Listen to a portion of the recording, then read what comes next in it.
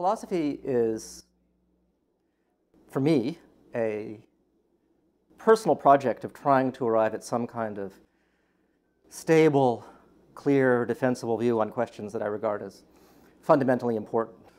It's a personal project in the sense that I don't think the aim of philosophy is to persuade the rest of the world or even to persuade one's colleagues of the correctness of one's views. The aim is to arrive at a view that you can live with on questions that really matter. So for me, philosophy is an exercise in trying to solve one's curiosity, to put certain problems to bed, or at least to make certain progress on the kinds of problems that otherwise keep you up at night, that otherwise won't go away.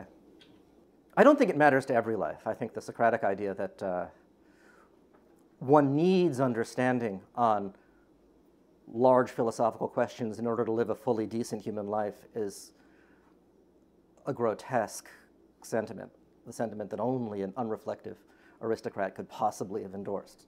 So I don't think that settling your mind about large questions about the nature of morality or the nature of justice or the nature of meaning in life is a necessary part of a decent human life. I just think that for certain kinds of people, it's incredibly rewarding to make what progress one can on these things. And